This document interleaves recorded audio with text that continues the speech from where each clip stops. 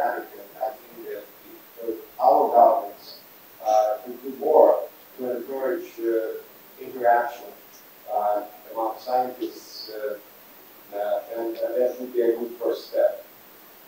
Second, about the role of Europe. Speaking in a personal capacity, I'd like to say that if you want something done, talk to the Americans, because this is a U.S.-centric world still. So we got to be realistic about this, with all respect to the Europeans. Second, as for the Indian-Pakistani dispute, I think this is an impasse. And I think that time should pass. Maybe some other governments will come forward with different views. So we gotta wait for our chance. I don't think that we can do much right now.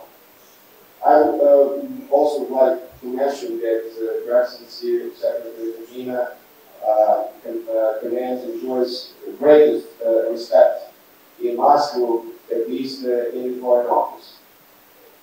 As for AUKUS and Quad, right, these are groupings. So let's see how it will play out. So this is my answer.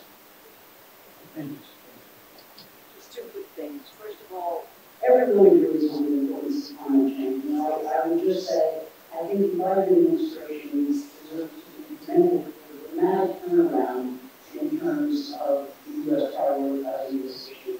Lots of goals being set for 2035, 2050, giving us right now, buildings, transport, and so on. So I think the Americans are really working hard on this. As to Ambassador Angela's question,